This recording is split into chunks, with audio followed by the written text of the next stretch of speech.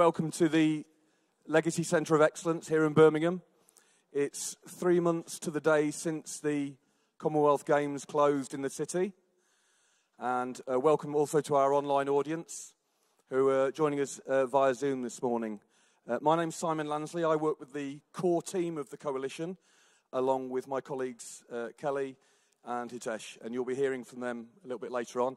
And we've also got Erin, who's conducting matters online. So a brief mention what the coalition, some of you may be more aware than others. It's a growing national movement of organisations using sport, intentionally using sport and physical activity to generate positive social outcomes. Those outcomes are reflected here on the open goal framework, and many of you in the organisations you work with will be familiar with some of these, whether that's improving mental health and well-being, closing the gap in education development, to reducing crime and social behaviour. But the reason we call it open goal is because of the value that one intervention in one of those areas also is being created in other areas, so the multiple returns on investment. And long term, we believe that this is a way of saving public money, and that's what we want to say to government, that this is an open goal. So I'd really appreciate those of you on social media today and beyond to use the open goal hashtag and help let's keep momentum going. A couple of housekeeping matters. You'll have seen the toilets on the way in, hopefully. There's fire exits behind me and to the over there. There isn't a fire drill planned, but if you do hear it, please make your way out in an orderly way, fashion. We'll be going through for 2 hours. It's not as bad as it sounds, though, because the second half of it, we're going to be answering some questions you can see on the wall around you in breakout rooms, and we'll also be doing that online in breakout rooms. So, and I just want to say before we kick off, a final thank you to Jeff Thompson and Janice from Youth Charter, who've been a fantastic help in arranging this event, and also to Keith, the CEO of the Legacy Centre, and Janky. Where's Janky gone? I don't know where she's gone, but she's been amazing in the build-up, so thank you very much, Janky. A final bit about the agenda today. As I said, the second half, we're going to be moving around the room and on the online breakout sessions. Before that, we've got 2 panel sessions focusing on policy and practice. We've got some amazing local organisations who are going to be talking and thinking about the contribution of sport for development to create an impactful legacy. Before then, we've got 3 keynote speakers. Mark Laurie from Street Games is going to be setting the policy context, and we've got Tom Clark-Forrest from Sport for Life, which, if you don't know, is an amazing sport and employability organisation based across the West Midlands, and he's going to be talking about the practice context. But before we start, I'd just like to introduce Beverly Mason, who is Senior Independent Director and co-founder of Sporting Equals. So thank you very much. Hope you have a good event. Thank you, Simon. Welcome to the town hall meeting. I must admit, I'm really happy to be here today. This is my hometown. I've not lived in Birmingham for a long time, so forgive me. I kind of feel like a visitor at the moment. Thanks to the Sports for Development Coalition, the Legacy of Excellence, and in particular Youth Charter. And I really want to give thanks for Jeff Thompson for inviting me to take part in this process today. It's really very critical that as an organisation that serves its community, that we're part of the conversation moving forward. As Simon has just said, we'll be hearing from Mark Lowry and Tom Clark-Forrest in a few moments. We have a very rich and full programme, which we'll hear from you. You're the individuals who matter today. You've worked very hard to support and to contribute towards community sports in this city and beyond. And we're going to talk about lasting impact and change. And of course, the focus is really around what kind of legacy do we feel that large impact games can have? Do they have an impact? So I'm looking forward to celebrating successes with you and to share stories of our experiences of the Commonwealth Games. I'm actually really grateful to our host here. Thanks to Keith, for the CEO of the Legacy Centre of Excellence. Being in this building symbolizes for me the renewal of a vision for the community. It was not too long ago that this vision for a local centre for the arts and excellence was shattered by political and financial disruptions, only to re-emerge under a transformational vision. This has taken a Herculean effort, let's make no bones about this, and no doubt it still requires some wrangling. So this centre where we're sitting today is actually a really good symbol of an intentional plan, a purpose to create a successful venture for the community. We cannot breeze past why we're here today. It's an important location and an important space in terms of heritage for the communities in Birmingham. So my name is Beverly Mason. I'm a founding trustee of Sporting Equals. Sporting Equals started out as a project within the Commission for Racial Equality, funded by Sport England back in 1998. It was a project, but it turned from being a project into being a not-for-profit organisation based on the fact that there was an investment budget to really ensure that communities were able to get engaged in sports.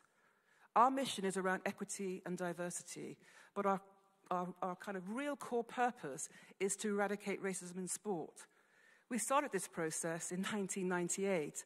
We're still at it, and it's not over yet.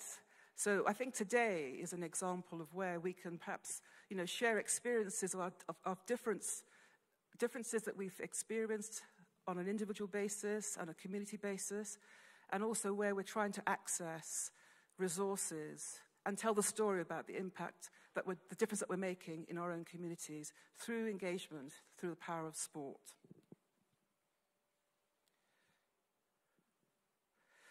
Let's talk about collaboration. We have found at Sporting Equals that collaborating has to be, and I use this word again, intentional, but it also has to be equitable. It has to be served with realness and not getting twisted out of shape by chasing funding that might be made available at moments of world events. I think most of you know what I'm talking about when I say that.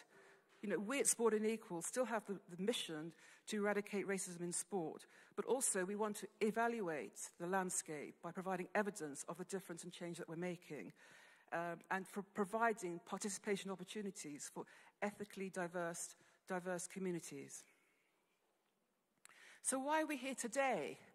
It's the 8th of November, and apart from this being my ex-mother-in-law's birthday, say no more. This used to be a venue for comedy. Well, this is another matter. We'll come to that later. I'm also reminded, funnily enough, today's the day that Nigel Mansell crashed out of the Australian Grand Prix in Adelaide, but he still took the World Championship. So what I'm trying to say by using this metaphor is that we might be on the road to success, but sometimes there are barriers that just hit us straight in the face, knock us back. But we have to keep continuing. But we have to have a dialogue with each other. And that dialogue has to be with different voices, with open ears and frank and open discussion. I come from the heritage sector and the arts, so I have to tell stories, I'm afraid. So you've got me for a few more minutes. Does anybody remember the American singer, Johnny Nash? His famous song was "I Can See Clearly Now." It reached number 1 on the 8th of November in 1972.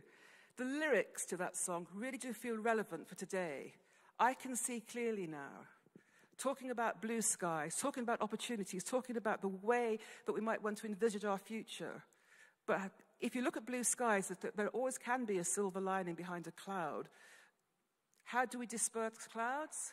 We blow them away. How do we blow them away? We blow them with some sort of power or energy. So the energy in this room will help us to make change and difference. I'm also really happy to know that this afternoon we're going to be talking together in groups around the table using a kind of a technology, if you like, that was invented by Walter Rodney, a scholar activist from Guyana and studied here in the UK. He had a simple thing: use cultural context, use technical information, use people's voices to tell stories, and to share experiences, because they are all valid. There is not one version of history. There are many versions of history. And Walter Rodney was assassinated for his views. People didn't like what he was saying, but he did write a seminal book which kind of exposed racism in institutions. And his book is called How Europe Underdeveloped Africa. And I do recommend that you read that book. It's really important for understanding how communities feel about their time in the UK and other places. So let's go back to Johnny Nash. His album, I Can See Clearly Now, also had a really good song, which nobody else remembers, but forgive me, I do. It was a song called There Are More Questions Than Answers. There are more questions than answers. Of course there are more questions. We don't have all the answers. And the only way we can get to finding the answers is to have this feeling of being listened to and being heard and understood, no matter where we come from, no matter where we are in our journey. And I think that today is about reaching out and talking to each other. So this town hall is a step forward.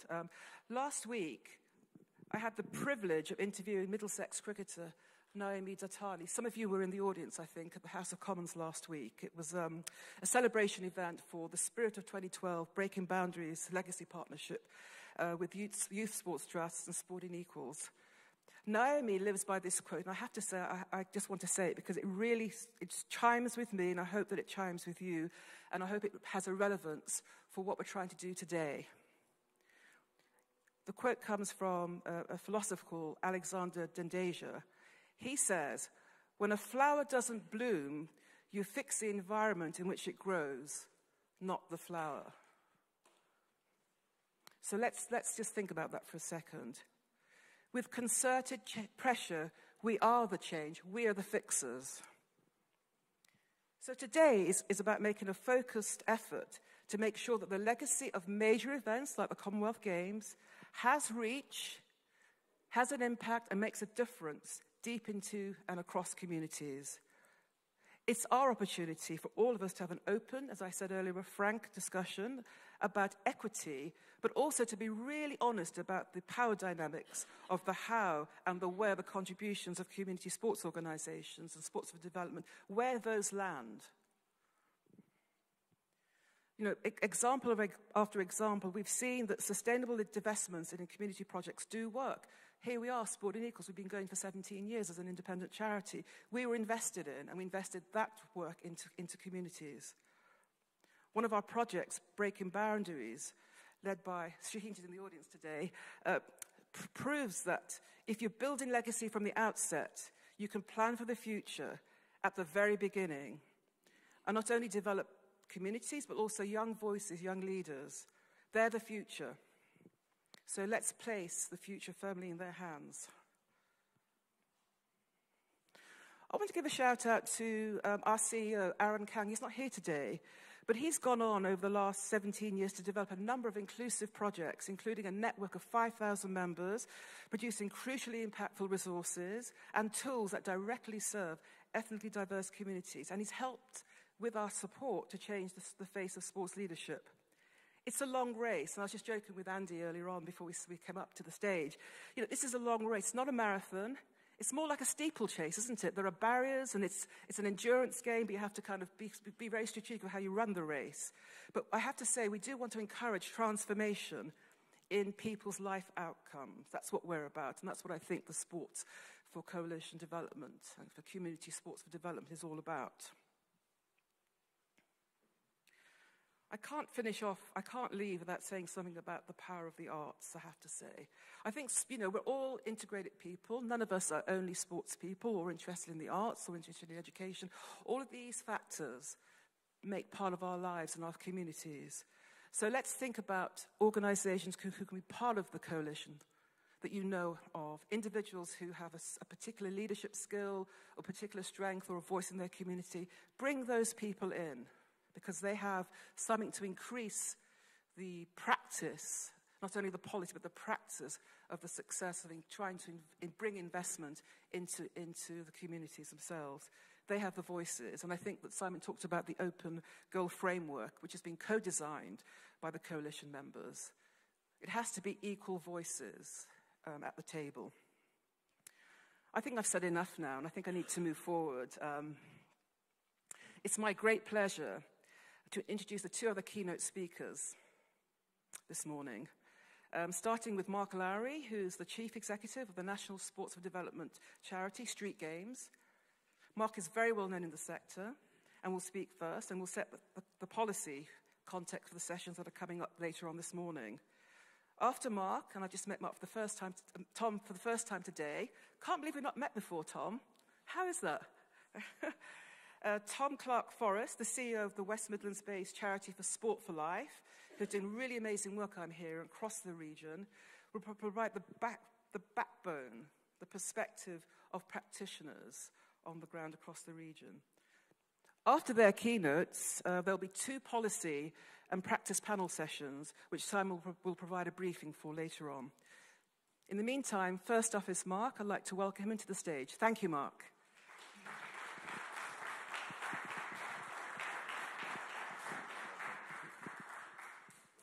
Thank you, Beverly. Morning, everybody. I'm always worried about stairs. You know, you've got that moment where you can fall flat on your face this early on in the day.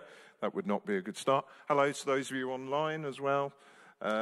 If you can't see that clearly because the camera's not that great, I'm the one that looks a little bit like Tom Cruise or George Clooney. Those of you who are further forward will know that I'm telling a terrible lie. Birmingham is a really special city for me. While Beverly was talking, I was just reflecting. 27 years ago now, I did my teacher training here. And when we started to get involved as a charity in the holiday activities work in the city about 2 or 3 years ago, the first meeting I went to with the city council, I talked about 4 young people. And their names were Zulfa, Shamila, Hanny and Jerome. And they were 4 children who were in my class at Balsall Heath Primary School in Birmingham. And they had nothing. And I mean that quite sincerely. Their parents had so little money and such large families that they really had nothing. I remember doing science lessons with them where they used to be impressed by a cotton reel with a safety pin on the end for doing weights and measures because no one had sat with them at home and played with the most basic things in their house because they just didn't have them. And the thing that I most remember about Balsall Heath is that actually sport, and in their case cricket, really gave them something. Because those of you who know the geography of the city well will know that less than a mile down the road is Edgbaston Cricket Ground. And Warwickshire used to come into school, the school had no grass area, and they used to play cricket. And the kids who went to that school, cricket was the thing that lifted them up. And it made such a difference to them. Now, the reason for sharing that has nothing to do with the policy context, but actually sometimes I think, and particularly for us as an organisation, the point of the policy context is to make the difference to Shamila, to Hanny, to Zulfa and to Jerome. And now, because it's 27 years on, it's their children, may even be their grandchildren in some cases, that are now in the city. And it's still as challenging, I think, now as it is then. And the other thing from this year is that in May, we brought our board to Birmingham. Some of them had never been to the city before, but what we did was we took them out and we visited some of the brilliant local organisations around the city. And we went to one in Handsworth. And this particular organisation had somehow managed to talk a very nice grammar school into giving their immaculate pitch in the middle of Handsworth, surrounded by big fencing, to be used for their football sessions. And while we were there, one of my board members said, "What's that over there?" I said, "I think that's the floodlights at Perry Bar. I think that's the stadium." And so there we were, less than half a mile from the stadium. And the conversation we were having was about how included are these young people? They can see the lights. When the games are on, they'll no doubt see the traffic, people heading to the games. How included do they feel in a games that is for them? So for me, the word legacy, which is used so much, I think choice of the word impact really matters, and also the choice of the word inclusion. So to talk very briefly about the policy context, any one of a number of people in this room could be doing this, so I apologise. I'm looking around at some of the most experienced sports professionals I know, certainly in my working life, but I got the gig, so I apologise if you don't agree, and this is the start of the debate. Usually, major events in this country, if you start before 2012, but let's start with 2012, the opening gambit about legacy has been about economic development. It's been about how much money can be generated by having a major sporting event in our country. And the second thing that has then been talked about through many of the major events, this is true of Glasgow, it's true of the Olympics, it's slightly less true of Birmingham, because the further we go through, the less we build new stadia is about regeneration. It's about taking areas that have maybe been left behind and improving those local areas for local people. And then the third thing that somehow gets mentioned at the end a little bit is, what about participation? What about sport? What about the difference that sport can make? And we know from the young people that we work with that in terms of spectating at major events, they're 50% less likely. If you're from the poorest families or groups in society, you are 50% less likely to have seen a major sporting event than those who are from the most affluent. So actually the access to being included and seeing these major sporting events from a policy perspective just is not there. And then the thing that often preoccupies governments time after time is obviously the public health aspect of these events and the opportunity where you are working in communities that have real challenges with obesity, with cancer, with type 2 diabetes, to improve the physical and mental well-being of communities and of young people. And we did some work back around 2012 with Canterbury Christ Church University, just looking at what they called the festival effect and the demonstration effect, which were all about how do you actually increase physical activity levels on the basis of using the moments that are created by major sporting events. So I remember really clearly in 2012 that Seb Coe stood up and he said quite honestly, he said, there isn't much money for legacy. He said, you need to make of legacy, this was in a room of governing bodies, of other sports organisations, you need to make of legacy what you will. You need to make the most of the legacy. And I still believe that to be true, because even though there was money invested around Birmingham and around the Games, actually it's about every organisation that wants to make a difference about legacy. And Sir Keith Mills, the Vice Chairman of London 2012, talked about legacy not as an opportunity to create lots of new policy angles, lots of new activities, but actually to turbocharge our existing efforts. While the lights of the world, when we're talking about major multi-sporting events, are on sport and are on the communities that we're all concerned about, it's an opportunity not necessarily to do different, but to do more of what works, to make more of a difference in the communities that we all serve. So then government's policy priorities around legacy for major events are one thing, but when I talk to local community organisations, they talk about different things. They talk about cohesion and connecting the people who live in their neighbourhoods. They talk about legacy as an opportunity to reduce crime and antisocial behaviour by providing activities that not just divert young people, we're past that now, but support them and mentor them and help them find a positive path. They talk about the importance of skills and employability, and the Commissioner launching a report today about employability, and that is very real as a part of what legacy is about. And from the point of view of young people who may live in the most disadvantaged neighbourhoods, we talk about broadening their horizons. They often live their lives within a 1 mile subjective neighbourhood. They go to school, they go to the shop, they go to the park, they may go to their youth club if it still exists. But actually these major events offer a key opportunity to broaden horizons and improve mental health. I'm going to share some images just very quickly. I haven't seen the red card yet. Simon, how am I doing? We were really lucky. This isn't about street games, but this is about young people and broadening their horizons. We had 500 young people come from around the UK to Birmingham in the summer to camp in a place called Blackwell Adventure, just outside the city. And for those young people, some of them were 18 and they never left their local area. And so major events offer that opportunity to take young people out of the space they're in and see a broader bit of the world.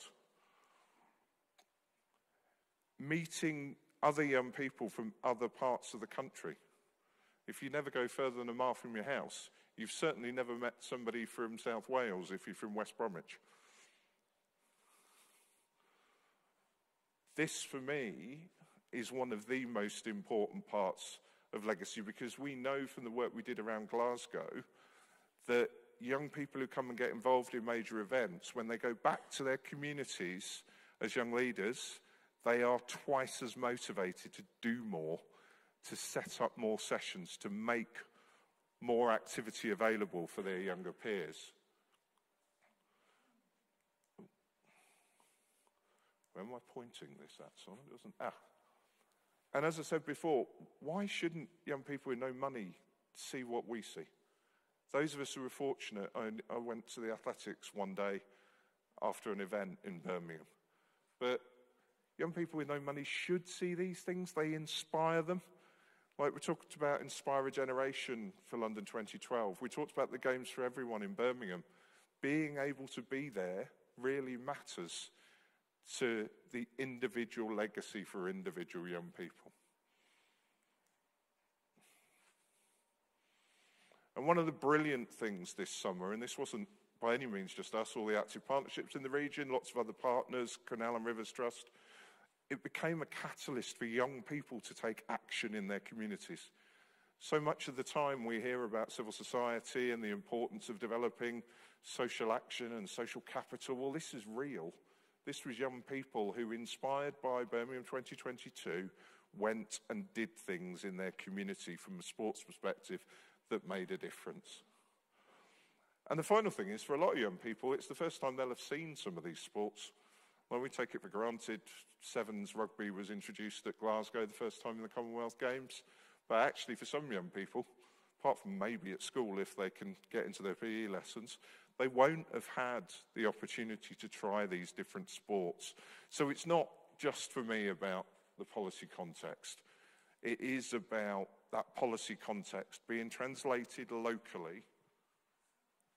And we sometimes try and measure things at a macro. How many million more people have we got involved in sport as a result of the Commonwealth Games? Well, actually, for every young person that had a positive experience that has turned them on to being involved in sport, either playing or as a volunteer or as a leader, that creation of opportunity in and of itself has value for every young person and every family involved. Just a final thought to finish on.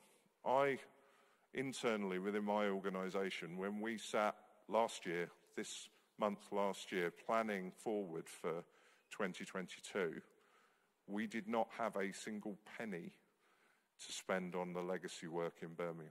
We didn't. My finance director was all over me about, we can't do this, we haven't got any money. But actually, you can find it if you want to find it, and if you're prepared to fight for it because it matters to the young people or the families or the communities, then there are enough policy connectors and enough routes to make sure that we can all resource a legacy that will make a lasting difference. Thank you.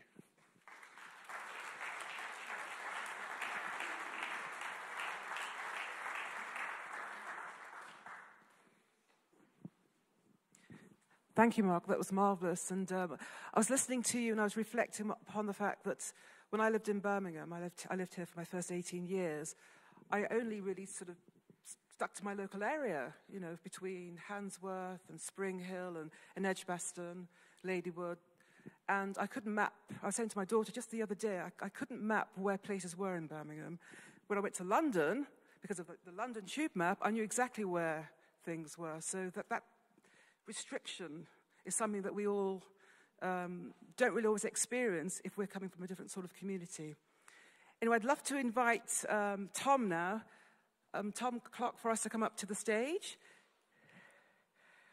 And let's hear a round of applause for Tom. Thank you. Good morning, everyone. It's really fantastic to be here. It's great to see some familiar faces as well as a lot of new faces. And apologies to anyone from Manchester when I say this, but welcome to the official second city. Although I'm not sure we can say that for the football teams. Over the next 8 minutes or so, I want to just share Sport for Life's journey of growth through impact and evidence-led impact as a direct delivery organisation. I think that's really important in enabling us as a sector to articulate a clear solution when a window of opportunity like Birmingham 2022 presents itself. But before I get onto that, just a little bit more about us as an organisation. So we are a sport for employment charity. We work with 11 to 29-year-olds. We deliver structured one-to-one mentoring as our core service and combine that with sport and physical activity, accredited qualifications, and employability workshops to support young people towards education and employment outcomes. We are based here in Birmingham, operate across the West Midlands. We work with about 2,000 young people meaningfully and intensively each year. And we use sport in two key ways. Firstly, as an engagement tool to recruit young people into our services, but also as a vehicle and a conduit to directly and indirectly move people towards tangible outcomes and towards better futures. A bit about our work with the Coalition. We've worked with the Coalition for a few years now, most noticeably contributing to their employability and well-being working groups.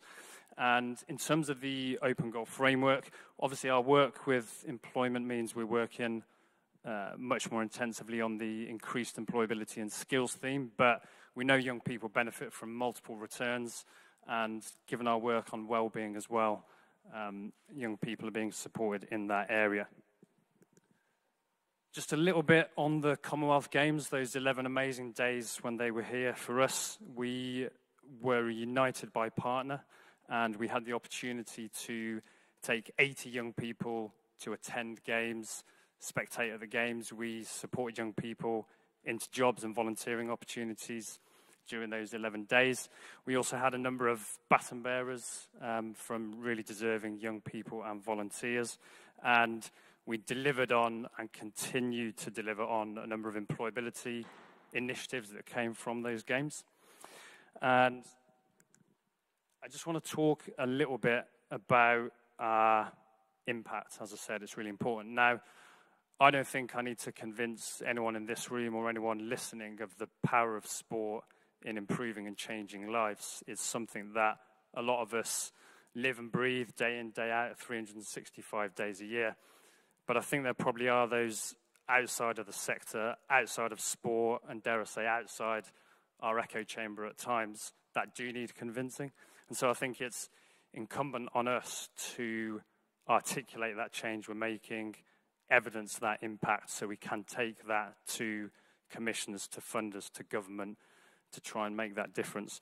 And for us, we've been on a really interesting journey with impact. First and foremost, that started with a cultural shift. So we wanted to become data-led and evidence-led and youth-led in everything that we do. So really seeking to understand the difference we make and trying to understand what works, what doesn't work, and being really open and honest when it doesn't work, and to move towards creating reliable, valid, and evidence-led data. So for us, that started with articulating our theory of change. So why do we do what we do? Why do we deliver specific activities? How do they lead to short-term and long-term outcomes? And once we've done that, we could then really define our monitoring and evaluation and data collection processes and really create tangible outcomes and clear impact reports.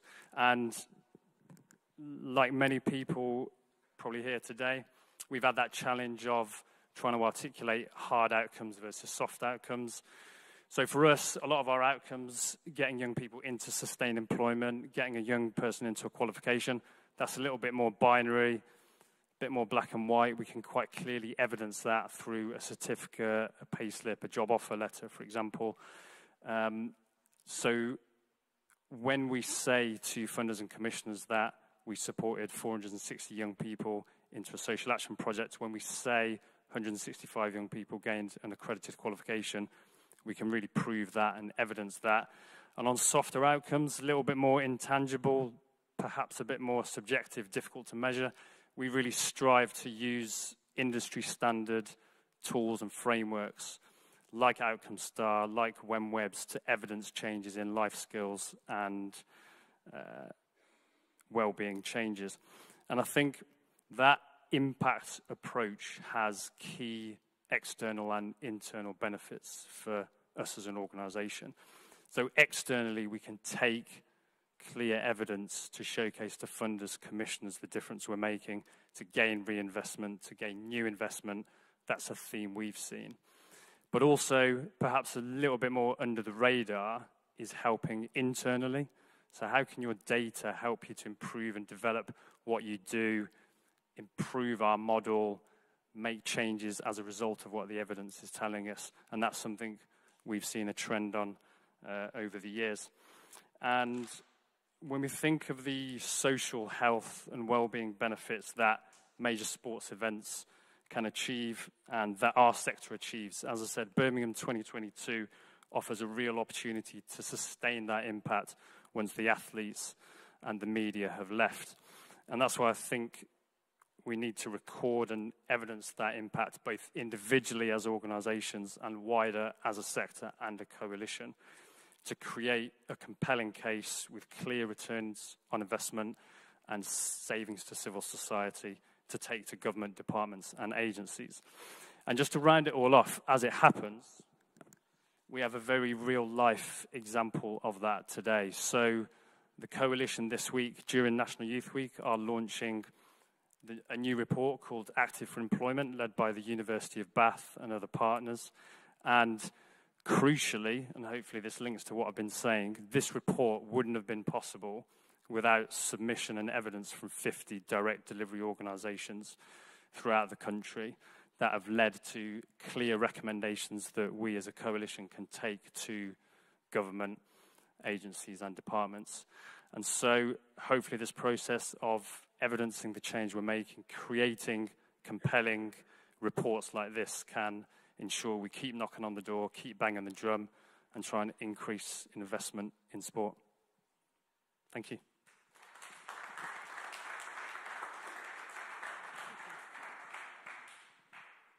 Thank you, Tom. That was really an excellent kind of an example of how we as professionals in the sports sector know what we need to do. And we work with evidence, we work with storytelling. But I would encourage you all today in your conversations to be a little bit maverick, be a bit renegade, you know, be a little bit more kind of activist in thinking about the changes that you can make. I think that innovation in our thinking is really important at this point. You know, we do look to government for policy changes, for support for the sector, but we can also start to think beyond the government and think about where else can this support be gathered. From within the community, within businesses, let's think cross-culturally about where this support can come, and therefore it becomes a more embedded, sustainable legacy that we create. And then, as I said earlier on, you have to plan for legacy.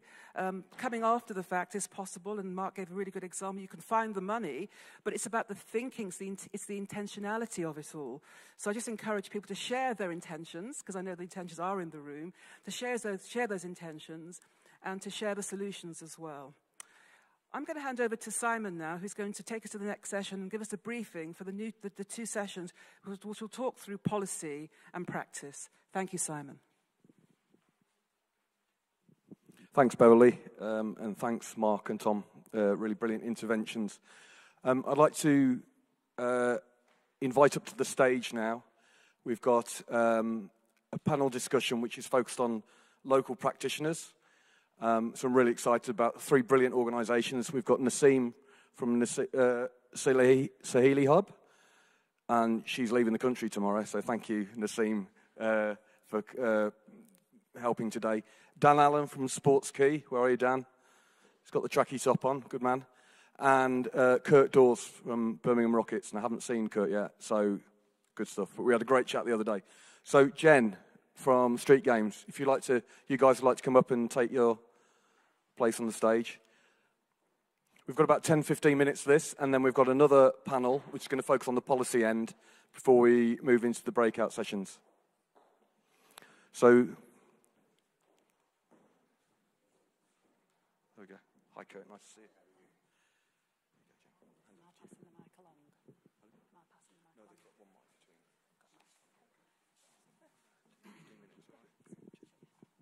Morning, everybody. Lovely to be here with you all. Lots of friendly faces in the room. I'm Jen Carter from Street Games. I've been working in the region now for about 5 years or so, in the last couple of years, predominantly in Birmingham on the holiday activities and food programme.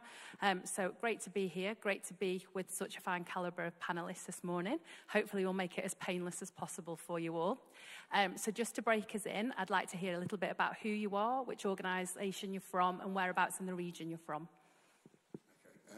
My name's Kirk Dawes. I am from Birmingham Rockets. I chair the board at Birmingham Rockets. It's from Shakespeare, as you like it, 7 ages of man. So I'm at that one age before the last bit, so this is my blankie. What I will say is this: City of Birmingham Rockets is a basketball club. It is the biggest basketball club in this country. We have 1,200 youngsters that are part of the club. We have 300 who play nationally. So all those kids that are in those communities outside get to travel the whole country on a weekly basis. We have a lot of volunteers. We're involved in things like Europod, where we send kids abroad. The last one was a number of girls who went to Lyon, and we have people who have actually come back. We're involved in Erasmus. Erasmus, quite simply, with Sweden, Bulgaria, Spain, and indeed ourselves. And throughout the year, we send teams, squads over there, and they come back to us. In terms of what I will say is that in my previous life, I was a cop. And I was a cop at probably the worst time in terms of violence in this city. The biggest thing about that is this. It is about economics, and I'll tell you what it is. For a small investment in sport, right, it will save the public purse a lot. And I will tell you that because the club that I'm at, since 2003, we have had 3 kids in the criminal justice system, and I will say we have had well over 10,000 kids at that club. And when I say the cost of a murder, back in the day when I was really involved in what was taking place in this city, in comparison to some of the interventions, 2.7 million, and for mediation, which is what I was responsible for, 3.5 grand. Sport is massively important to this city. Challenges, I'll tell you. It is about funding it. Most of the kids that we get come from the inner city. They haven't got the money to pay for subs and the like, or to go abroad or to go anywhere else. And we provide bursaries and all sorts of things, international camps, and send them away as well. We do have some serious challenges at the club because we've got to run it. Facility costs in the UK are way up there, but we have to find it day in, day out. Legacy from the games, I'm going to be really honest with you. I'm still waiting to see what that will be, yeah? I'm not a renegade. I don't want to blow anybody up, but I will say this. We provided a load of kids when it was asked for on the, like the year to go and the like, equipment, kids and coaches and the like, on a number of occasions for these games. But when it came to anything to do with the games, we didn't receive 1 ticket. And the biggest thing about that is, we did, from one of the board members' organisations, Cowlings, a law firm in this city. They were the only ones, 20. So we're waiting to see. We're willing to work with, Coalition and obviously with Youth Charter to get it right. But, it's all about reciprocity. If you give, then people should learn that they've got to give back too. That's all I will say. Thank you. Brilliant. Afternoon all. wish I would have went first, so I could have set the bar low. Thank you, Kirk. My name's Daniel Allen, and I'm the director of a community-based organisation called Sportski. Sportski is based here in Birmingham. Ultimately, we utilise a range of sport, physical activity and culture to really try and get the community active in many different ways. So currently we have a suite of different activities we run in the community, from recreational football to netball to boxing to cycling to buggy runs. I've probably missed some, but we ultimately really try and think of ways that we can try and remove some of the life stuff for people. So we provide all the equipment, we provide childcare when necessary. I'm not referring to anyone's kids as being stuffed, by the way, just to make that clear. So we really try and take a centred person approach to what surrounds people's lives in our community, especially young people, and how we can help them engage, essentially. We have a volunteer programme, so we're trying to get more young people to volunteer with Routes to Employment. So with that, we take young people on a range of different experiences, from national governing body qualifications, experiences like social away days, put them through employability programs, and yeah, that project's going from strength to strength. And I suppose we've really tried to under-promise but over-deliver with that program by selecting 10 young people and really taking them through quite a robust pathway in terms of their volunteer to employment experience. We run events, so we try and run a lot of cultural events linking sport and culture throughout the year. And we also have developed we call a community of practice, which essentially we're working with organisations and groups who are far detached from the system, and ultimately trying to go through a journey of organisational development with those organisations. So that's really coming to fruition nicely. And yeah, we sort of operate in sort of northwest Birmingham, typically in areas such as Aston, Perry Bar, Handsworth, Newtown, Nechells. And we are quite agile and flexible as an organisation. We go around using various different leisure sites and sports halls, and yeah, just really try and be prominent in the community, getting people active and using sport as a tool in different ways. Have I missed anything, Jen? No? Great, thanks, Dan. Okay, brilliant, thank you.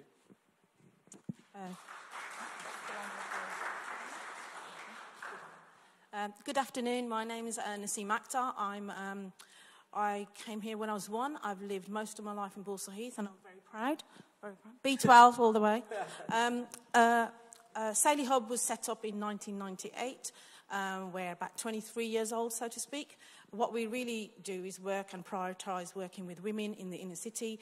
We work with about 3,500 women across all our programmes. We now operate in 3 wellbeing centres, 4 GP surgeries, 4 parks. We work with women because when I was growing up, you went to school and you went home, then you went home and you went to school, then you went home and went to school. There was no other option or activity in my neighbourhood. So now our youngest participant is 14, our eldest is 86, who learned how to ride a bike at 83. She's 86 years young, I should point that out, that's how she tells me. And what we really do is give women opportunities and chances to be who they want to be. We use the medium of sport to change women's lives every single day. So we do things like rock climbing, skiing, canoeing, biking, quad biking for young girls, but we concentrate on working women who are 14 plus, and we work on programs such as walk, jog, runs, 5Ks, half marathons, full marathons. We do things like swimming, aerobics, exercise, Zumba, indoor, outdoor, cycling, from learn to ride to long lead rides, and we take part in events like the velo ride, the half marathons, the 10Ks, and we then take women to travel to some of these events across the city, because most events we do, we usually are the only ethnic minority / Asian women at events, and so we try and break that barrier. That's our main kind of daily. And the biggest thing we now do is work with GPs on a social prescribing programme and we've always done this since 2006 when we opened our first site with 500,000 for Sport England, which is we help women manage their long-term conditions. So whether it's diabetes, it's obesity, it's weight management, it's getting out the house, domestic violence, you name it, we deal with it.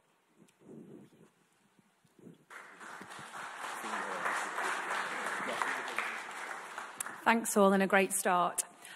Sharing the mic between you, I just want to now kind of dig a bit deeper in terms of what impact do you feel that the Commonwealth Games has had on your organisation and your beneficiaries? I think I've said to you what I think the impact has been so far. Of course, we're willing to work. I mean, we've got 47 different languages within the club. And we have, boys to men, girls to women. And in terms of impact, all I will say is that we're willing to work with anybody, but I have to be really honest with it. It's like I swear before Almighty God, you know, that stuff that I used to do. I just got to tell the truth. We're waiting to see what it will be, but we're willing to work. So if we're approached, we speak to a lot to Sport Birmingham who really do support us and the like. But from the Commonwealth Games Committee, other than Jeff Thompson, I'm still waiting to see. And I'll just be honest about it. It won't be rude, but I've got to tell it like it is. Oh. Yeah, on a positive front, and then probably going to the critical front thereafter, we were fortunate enough to be selected by Gen 22 as part of a legacy program. So that really enabled us to add an extra layer of support to the organisation, particularly around our young people and our volunteer program. So that essentially allowed us to provide them with more national governing body qualifications, allowed us to employ a part-time volunteer coordinator to look after and manage the young people a lot more. It enabled us to take the young people on more social away days, more experiences that they'd never had previously.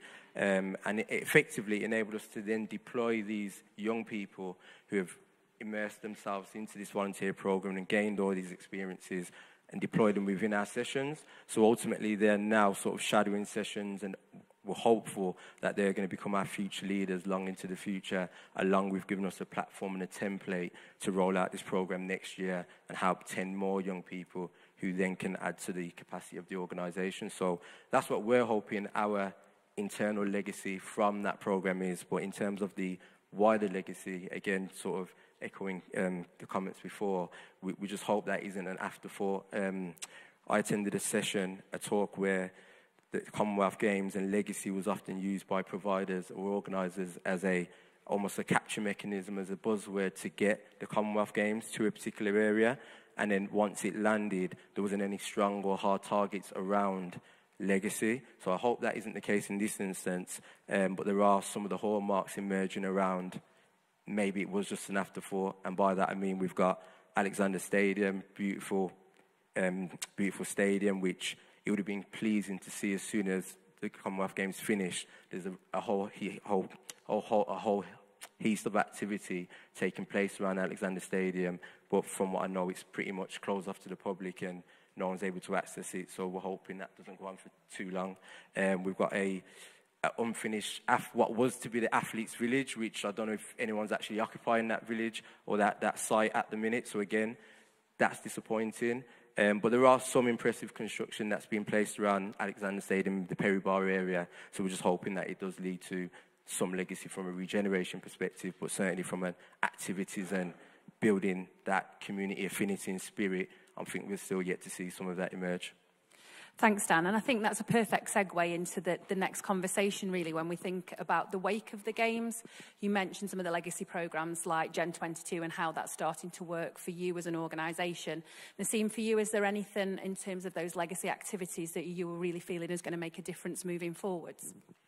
I'm going to answer the first question first because that's what I wanted to do. So I'm going to just be honest. The buzz around Birmingham was amazing.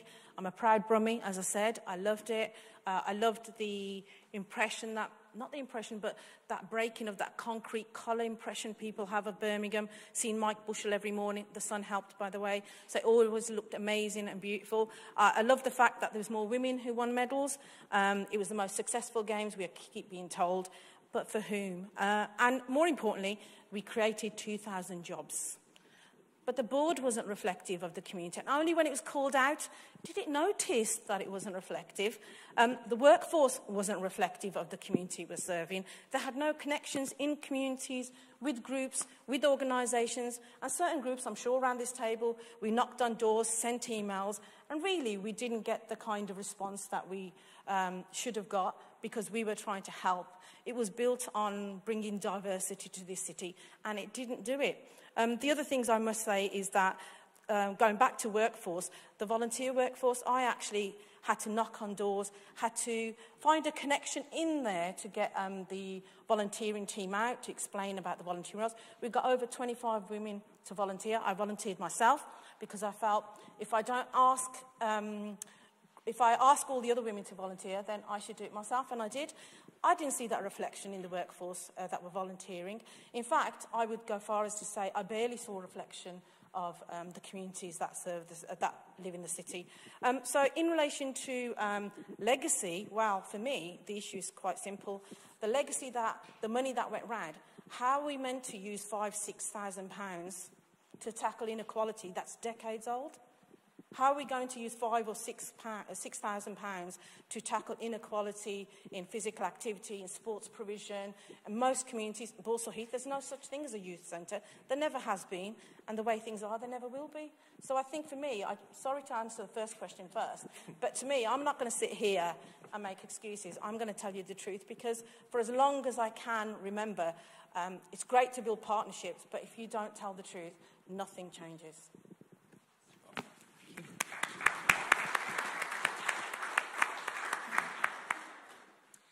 When we think about legacy as a sector-wide context, what do you think the opportunities that we have are when you share your experiences of what you've seen, what you saw, what you felt, what you heard? What do you think the opportunities are for us now to really build a legacy from the Games? Yep, I'll do it quickly. So for me, there are organisations and groups that have been around for decades, and they really make an impact, but it's local. More importantly, we are doing the job that many people should be doing, whether it's the local authority, whether it's different sectors for health. We are making that impact. We are tackling those issues that are the wicked issues, the ones that nobody tackles. And it's really about making the connections and having honest relationships and forging relationships. What we get is the lastminute.com. We've got 20 tickets to wherever. And that's not really how it should be. There should be a way of having clear communication, clear understanding, relationships. Every organisation, I could sit here and say, I'm competing with Tom, but I'm not. Because actually what Tom does is amazing, and where he does it, the way he does it is amazing. I don't do that. I do something completely different. But other people might see it as we're competing. We're not, because Birmingham is big enough for at least 2 Toms, 3 Toms, and Birmingham's big enough for more than just my organisation working with ethnic minorities on one side of the city. So I think it's really about making the connections, building the relationships, but more importantly, being honest with what we can or can't achieve together. Thank you. Yeah, my point on this, I think there is an opportunity, but I've for a long time said there's a real issue, and I think there's a constant churn for the longest time that I've been involved in sports development and running my own community interest company. There's a constant churn of short-term investment for what are long-term, deep-rooted issues within our communities. And what it does need is more long-term and larger investment into community organisations, particularly community organisations that are well-established, have demonstrated a long track record and have impacted countless lives on a shoestring budget prior to that. So I think whether it's the trust, the confidence, there needs to be some form of step change with large funding providers and investors to have the confidence in local organisations that are talented to really say, actually, yes, we're going to fund you for projects and programmes, which you all know then leads to a numbers game and leads to organisations competing against each other for the funding and for the numbers. But maybe looking at, actually, we're going to give you that long-term security, that long-term ability and time to develop your organisation, its infrastructure, and then ultimately employ more local people, employ more young people, and provide employment pathways without organisations constantly looking behind their back of when they next need the next round of funding. Organisations have that long-term outlook to then look at how they can be sustainable in their own right into the future. So that's where I think we've got a massive opportunity to really make that influence and change. I also feel as though there's an opportunity with the amount of credible organisations and local groups to really work together around facility hire or around some sort of facility development and almost have a shared space, because for me, there's a massive issue in Birmingham around facilities and there's a massive facility shortage. In respect to sport, I've always thought that sport works in its silos. Yeah, you have a number of associations out there, but we work separately. We do. Yes, we're major league focused on basketball. You're doing a lot more than just basketball. And so we've started to look at how we work with other sporting organisations in this city. But it goes back to what Mark said. It's not just about money. Yeah, it's about true support. I'll tell you, because I've sat on a number of these big organisations when we're talking about gun crimes and organised crime groups and all of that. But I will tell you, the vast majority of people who sit on them don't go out and see the people that are doing the work. And that's the awful bit. Because only then will you know how you will spend that money sensibly. And I've been and looked at all of that stuff as well in the professional term when I was a copper. How does it work? Well, the conversation that we're having today, it will be good to see really what comes out of this and what organisations are involved, because City of Birmingham Basketball Club, or City of Birmingham Rockets Basketball Club, all the money that we get ourselves. We don't see it from other organisations. We apply for funding and all of that. Sometimes get it, sometimes don't. But we're not working together as sport. We do have Sport England. They supported us with regard to basketball. But it's about how you bring the whole sporting community together to work. We have 3 sixth form academies. One at an elite level and 2 others because we're trying in basketball to probably work it out like the Americans do in terms of the college system. But we've got, in those organisations, 45 kids that will come out of it at some point with a degree. But what will happen to them, and this is because of the nature of the way the UK runs, is they'll get their degree, they'll go to these colleges, and they'll end up playing everywhere else but Britain. I'm telling you. So we need sport to understand itself first, and I'm on about sport, because we don't. And that's what I see. And remember this, and I'll finish on this. The boy that brought home the basketball gold, he came from us. He came from Rockets. And he was a kid that had nothing, didn't know where he was going to go and what he was to do. And that's important. You know what? Him and indeed a lot of the other boys who are playing professionally across the world. We've got a great women's programme now. They're 5-0, yeah, right. But what I will say is this. How do you bring them back? Invest in us. Not just in terms of money, but true support. Because that way, honestly, the public purse will free up itself. And one last thing. Think of the corporate context. Businesses out there are not supporting the very games that they go and watch because they can afford it. So it's up to all of us to bring them in. Thank you. So we've talked legacy, we've talked kind of activities, challenges, opportunities, but almost a $64,000 question. If we're to continue to learn and learn from previous events, what needs to change or what needs to be done better moving forwards? In terms of what needs to change or be done better, I've already outlined some of the challenges and opportunities, but I think ultimately it's us working together as an ecosystem. I think, as I've alluded to before, that organisations, particularly locally rooted organisations, need to be invested in a lot more to be able to create these thriving ecosystems within their community that, yes, run activities and programmes, but actually employ people and then give young people opportunities, paid opportunities, not just come and play and be active and then go back to being on the roads, essentially, for not being able to find a better word.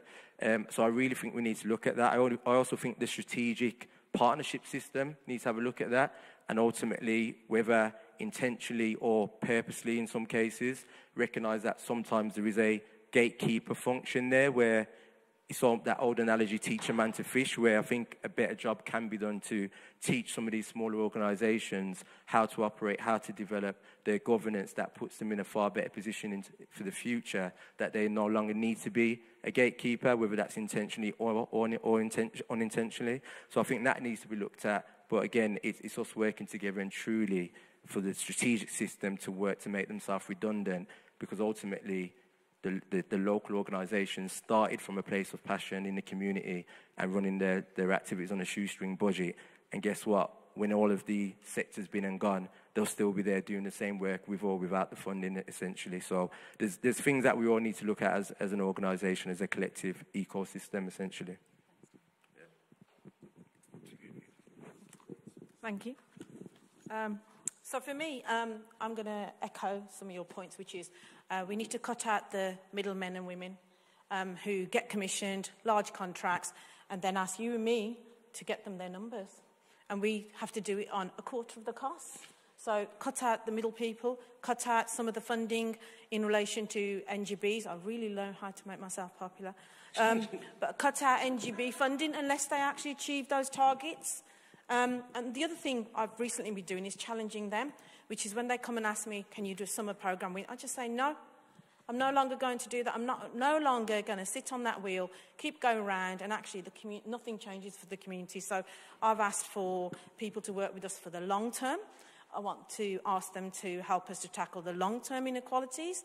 I'm actually asking them to stop giving me £5,000, £2,000. I'm not interested in anymore.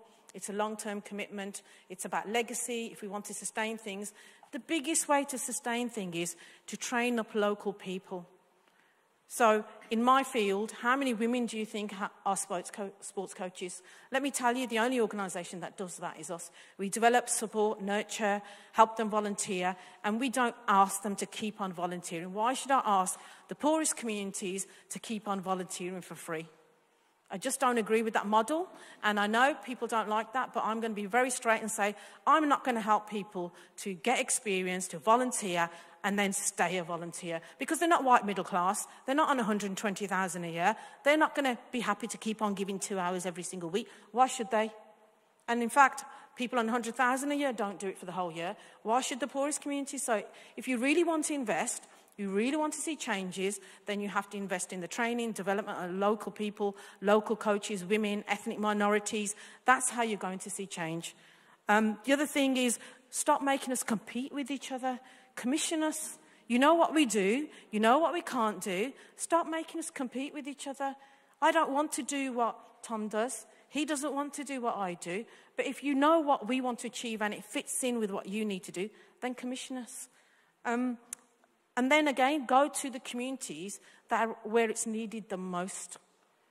Make sure you filter that funding to where it's needed the most, because that's how you're going to make the long-term impact. Because if I think about the 3,500 women we work with, and I think about saving at least, 5 women from a triple bypass, we've paid for our organisation's cost in that year. And yet, what about the 3,450, can't do the maths anymore, women that we've worked with? So it's about how we utilise the funding, how we work out the cost-benefit analysis, but more importantly, how we change the system from trying to cure people to prevent people from getting ill. In my neighbourhood, at the age of 75 is the national average, 72 Birmingham. In the neighbourhoods that I work with, it's 65 if you're lucky for males. So we need to start working on how we prevent people being ill rather than paying for long-term illness and long-term tablets, injections, etc.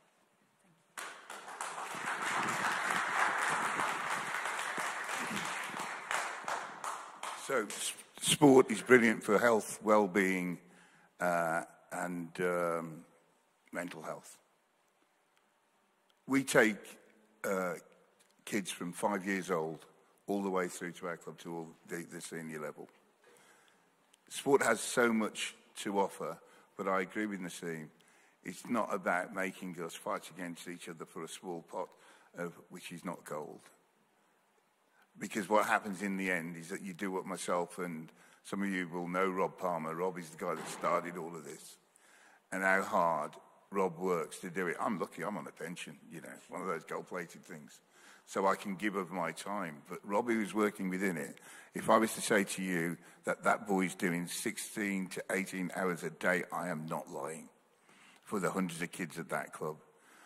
So we have to keep our eyes out for everything, but more often than not, we will look at some of these processes and say, forget it. It's too hard. It'll take too much time to do it.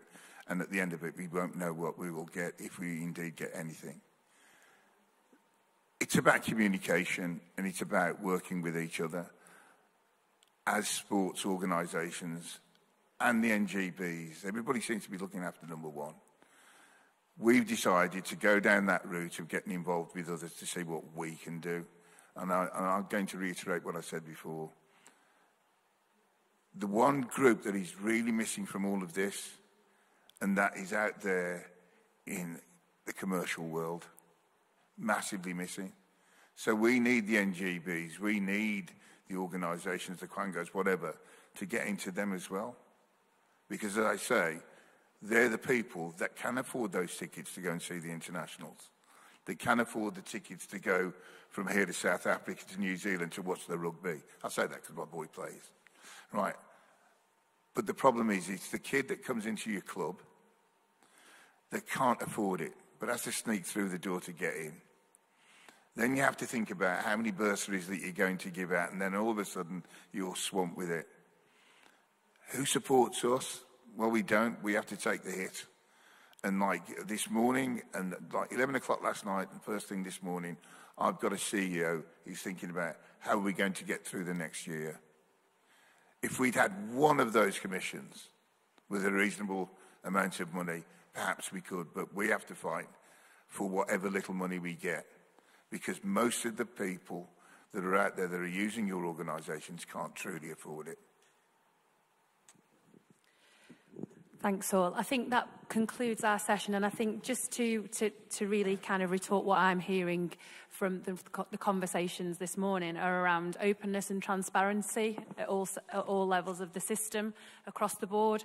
But I think probably rounding that off with what I'll call the 3 Cs, which I was hearing, which were very much connectiveness, collaboration and communities. I think the local vibe that was coming through feels absolutely at the heart of everything that we're trying to achieve, and that's probably the only way that we're going to move things forward. So thank you everybody for your contributions, and I think we're closing there. Simon, thank you.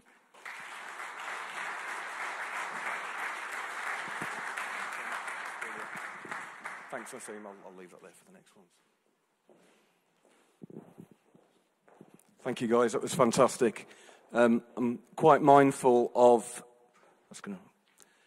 making sure we give plenty of opportunity for different voices in the room and online.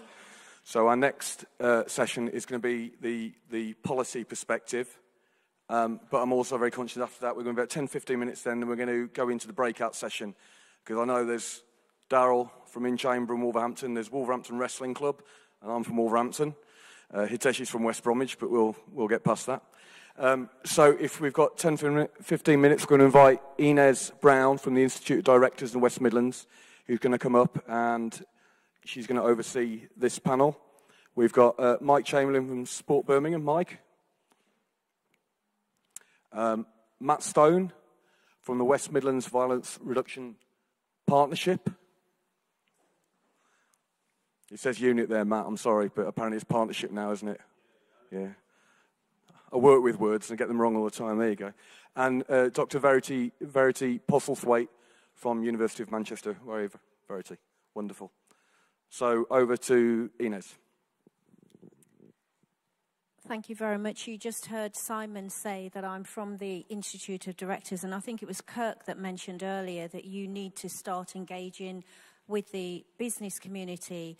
I invited Jeff to speak at a Commonwealth Business Conference that I organised for the business community in July, just before the Commonwealth Games. And when I listened to what he had to say, I want to do more with the sports sector, and I'm going to be working with Jeff and Janice at the Youth Charter. So it is really important that we collaborate. So you've already been introduced to our panel. Want to say welcome to Mike. Thank you for agreeing to speak, Matt, and also Dr. Verity. We are pleased that you're here with us. So can you just tell the audience your background, tell us about the organisation that you work for, also what your area of expertise is in the field of sport, and what you want to get from this town hall meeting.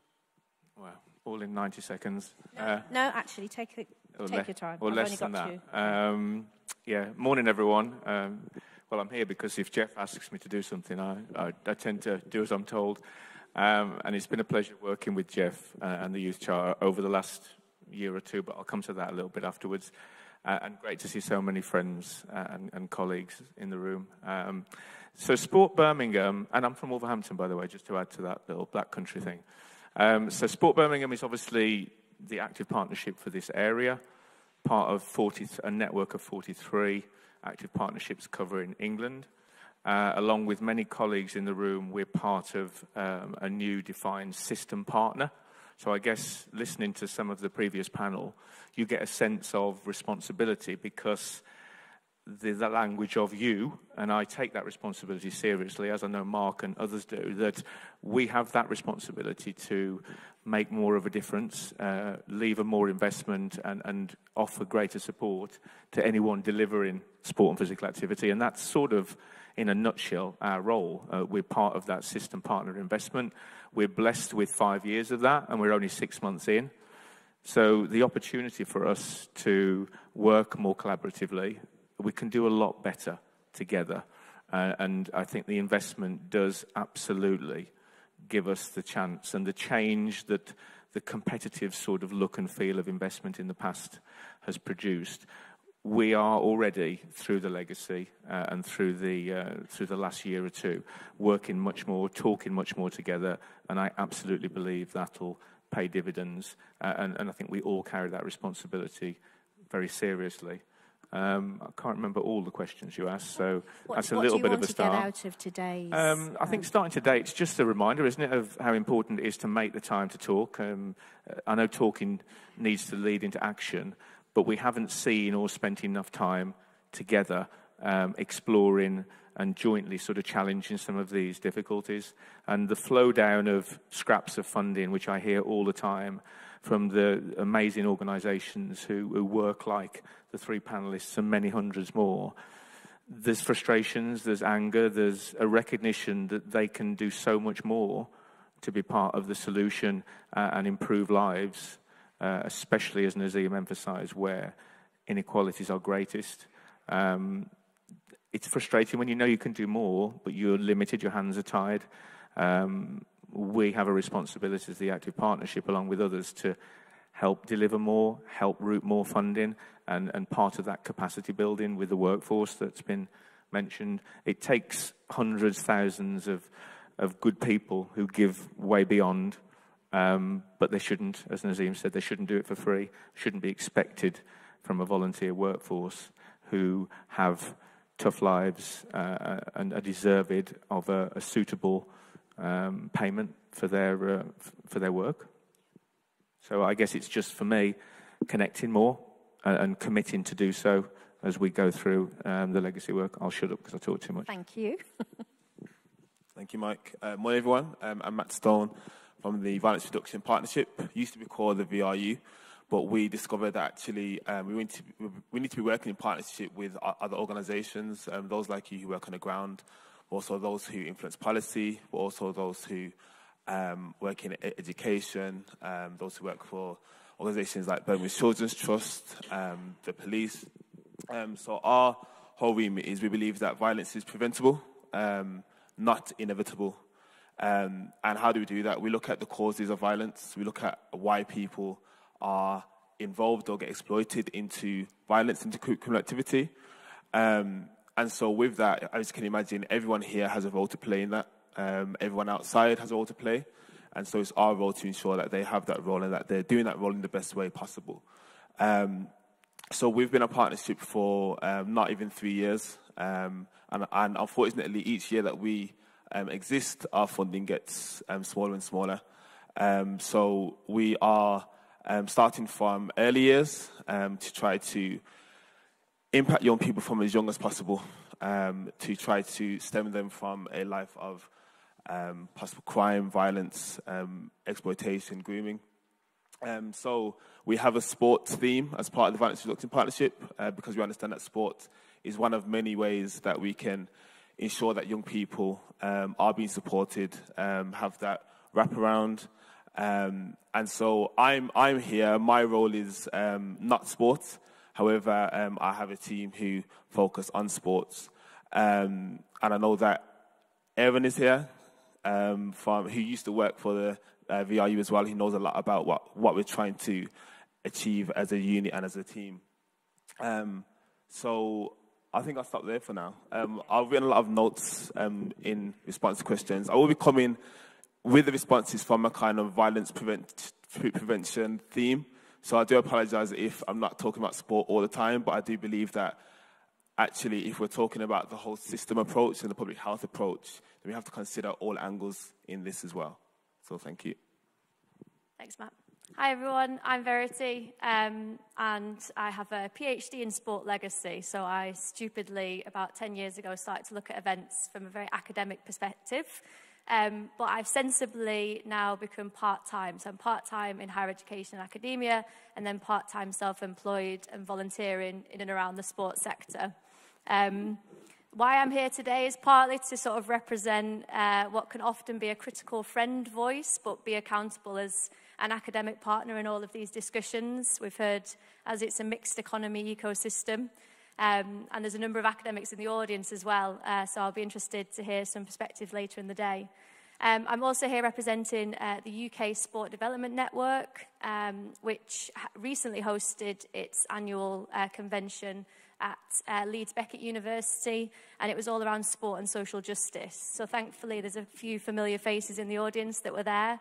Hitesh and Simon were there, and we're looking to work more closely with the coalition to make sure that universities write glossy reports, but also higher education is in and around the table when it comes to some of these delivery questions. Not only have I got an experience academically, I'm also actively doing research on the Commonwealth Games as an event, but also as a movement. We've not really heard too much today about that sort of international client, being the Commonwealth Games Federation, the Commonwealth Secretariat. And also this is the 7th time that the UK has hosted the Commonwealth Games. So Manchester is now nearly 30 years on. Glasgow has been mentioned a couple of times. So I'm working on a couple of research projects that looks a little bit beyond Birmingham and the local regional partners and looks more at that international side of things. So what I want to get out of today is to be a critical friend voice, but also to hopefully see if we can ask some of the similar questions. There's been a lot of similar responses and thoughts today, but whether to see if the right questions are being asked to the right people. Thank you very much. Obviously, we know that Sport for Development has a very big voice, and how can they use that voice to strengthen the relationship between legacy from this event, its aims, and also sporting infrastructure in the community? How do you think that they can do that? It's a big question, so whoever wants to tackle it first.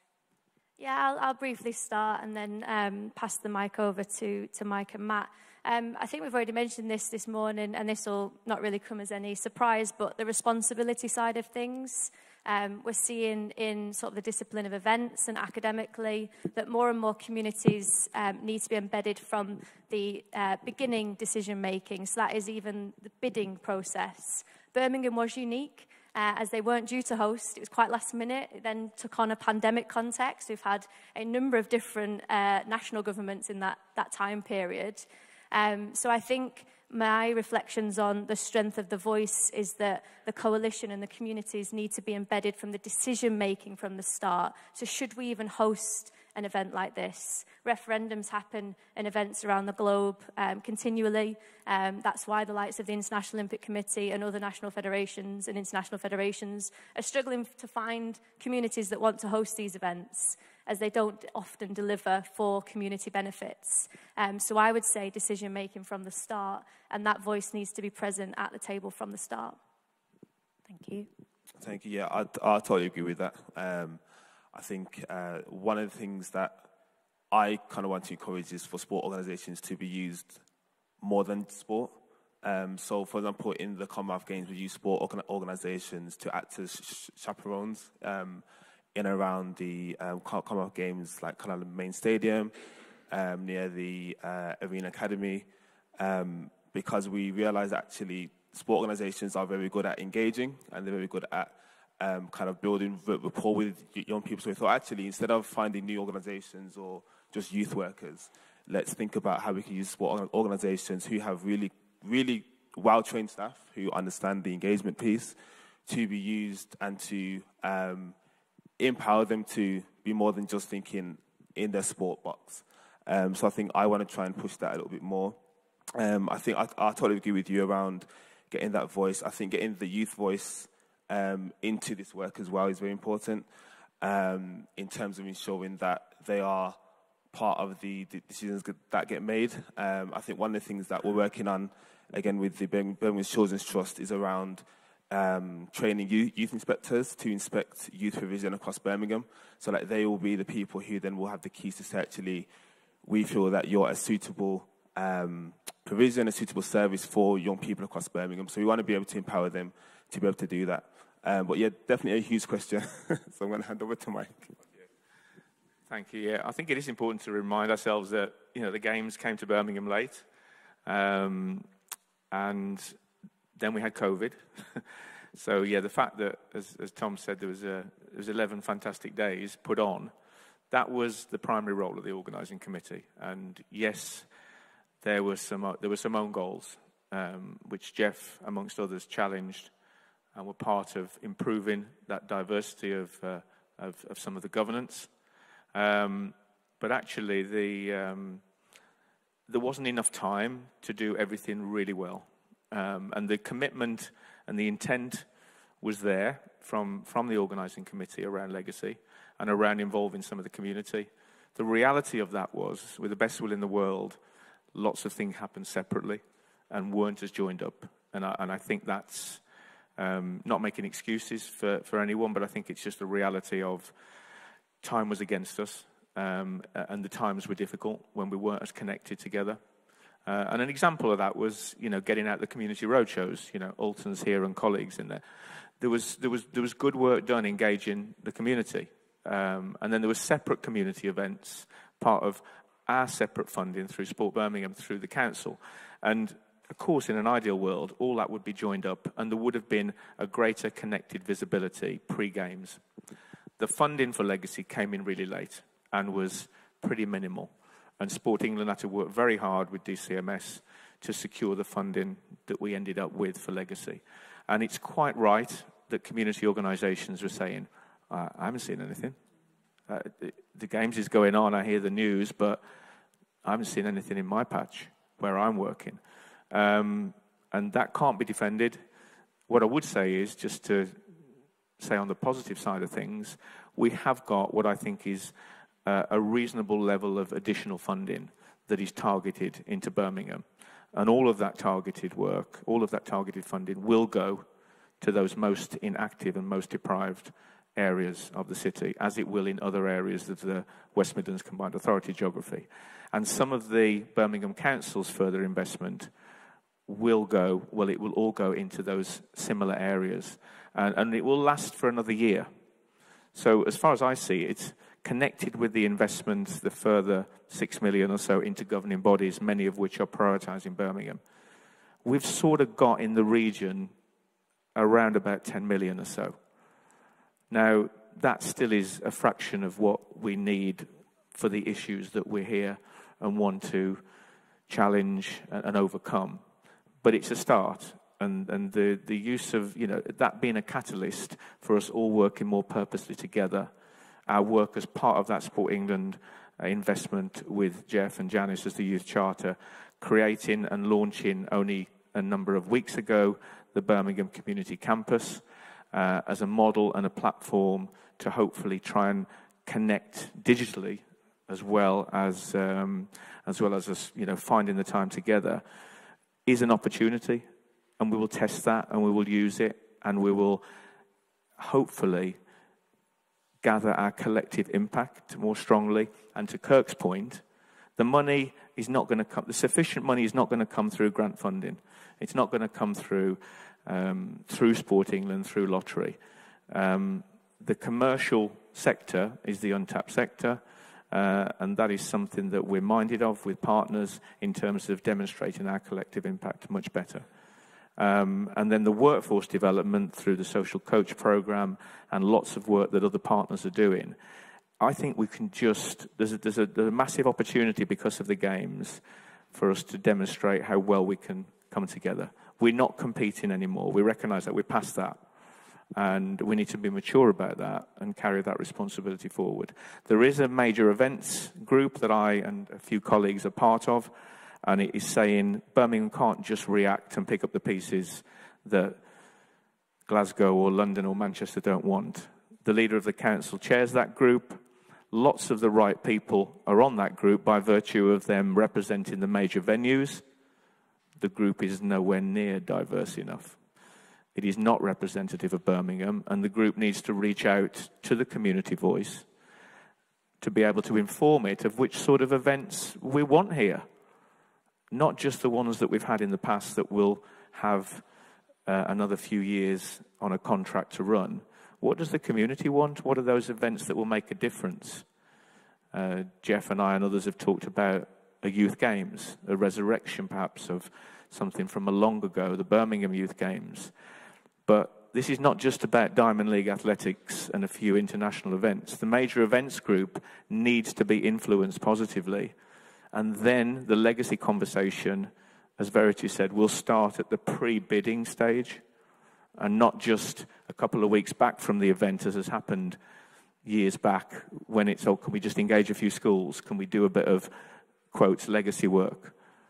It's influencing right from the start and firstly asking, what do we want here? It might not be those sports. Do those sports resonate with the communities that we work with? So there's a lot to do, but I am confident that some of the starting points are being made.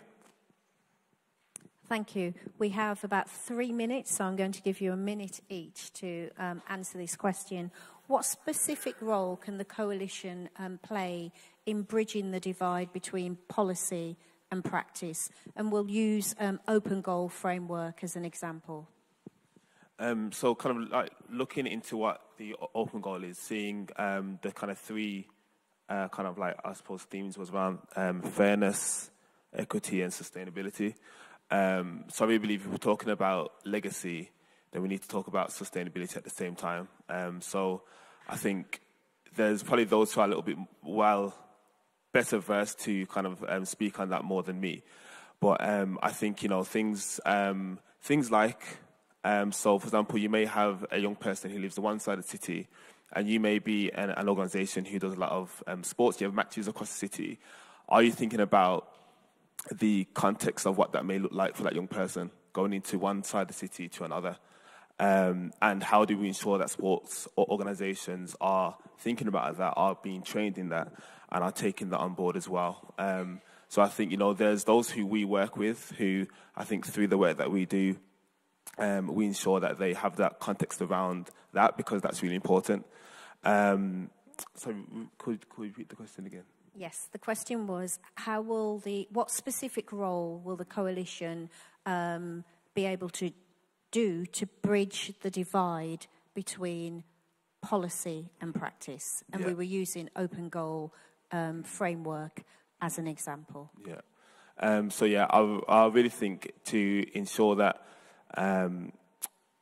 you know, what we're trying to achieve here is going to be long term. I think we need to ensure that there's going to be a constant meetings about this, constant thoughts and feelings. I suppose people who, as I think Dan said, those who may have been working here for a long time, who may not be getting the support or the funding that they need, but actually have an idea of what is needed to sustain this. They need to be involved in this conversation. It's great to see a lot of people here, but I know there's a lot more who probably should be here as well. Thank you. In 1 minute, I think that the coalition specifically can shield and embrace incredible amounts of policy turbulence. We're talking as though policy is continuous. We're talking as though policy is something that is tangible. It is been an interesting 5 years or so in terms of what policy is and what that means then for the sports sector, for the events sector, for the local government sector. So I think the coalition can go a long way in shielding and embracing and translating some of that policy turbulence into the organisations that are sat in front of us about how you continue to deliver, how you secure that long-term investment, how you strengthen those collaborative moments, and pushing back when policymakers and those at the macro and the meso level are asking for things or wanting things that are just making people far too busy. And that's not just the paid workforce, but the volunteer workforce as well. We need to protect those on the front line, and I think the coalition can go a long way to do that. Thank you. I think in the way we've split policy and practice today, there's not a divide anyway. There's not an us and them in the room. Yes, those delivering, I've felt it more, especially the last couple of years, but we're talking about bigger policy. I want to see us as part of the same system, which is the coalition. There's definitely not an us and them here, as I see it. We carry that responsibility as other national partners and other system partners to work more closely, invest wisely through insight and through the relationships we have with community delivery organisations. But that in itself isn't going to do it. So the coalition and us together needs to find a way to demonstrate a bigger impact to get longer term investment, and for policymakers at top level to invest significantly and seriously in the preventative agenda, because we're not short of evidence. What we haven't been able to do is influence in long-term prevention, as far as I see it. Thank you all for taking part in today's panel. And the takeaway from this section is we hear collaboration again, that we need to come together, work together, sustainability, and this can only work if we all share our ideas, educate each other, and also speak to, local authorities, but in particular the commercial sector, that can help us to achieve what we want to need for these young people, for the children, and also young adults who will be able to gain benefit through sports and the arts. Thank you.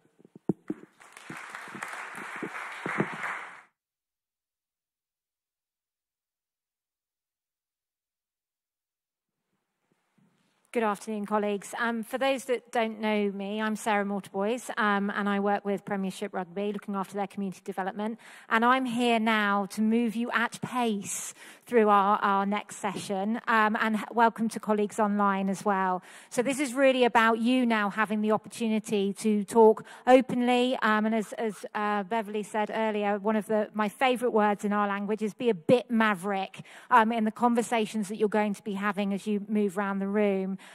So I do have some very esteemed colleagues who are going to help facilitate these conversations. So question one, which is with Simon. Simon, give us a wave over in the back, is really about how we raise the awareness and amplify the contribution of sport for development as a part of legacy and major event development and delivery. My colleague James, where's James? There he is, James, who's going to be over here on question 2, is really about who should be the key beneficiaries of social legacy programs and how do we ensure that we're collectively reaching these groups effectively. Kelly at the back from the Coalition will be looking at how we can work together to measure and report the contribution of sport for development organisations, both around major events and elsewhere across our sector and beyond. And Justin from Sporting People will be looking at a subject that's very close to all of our hearts, which is really around workforce development and what we need to do to support the workforce across sport for development to enable them to meaningfully contribute. And you'll probably know as well that Sporting People are working in partnership with the Coalition around really getting under the skin of what's needed across workforce development. And Justin will be able to give you more information when you talk with him about a survey that's currently live for you really to have your voice and get things understood and to the forefront of that agenda. So what I'm going to do is move you. You've got the opportunity now, and colleagues online are James from Parkrun and Julie from the Youth Sport Trust will be facilitating this online as well. So you have the opportunity over the next 10, 15 minutes or so, and I will make sure that I bring you back in to really pick a couple of those questions and go and visit each station, pick a couple of those questions and really get under the skin in terms of the conversations that you need to have. So I'll send you off now. So as I say, move around the room and I'll bring you back and keep you on track. Thank you, guys.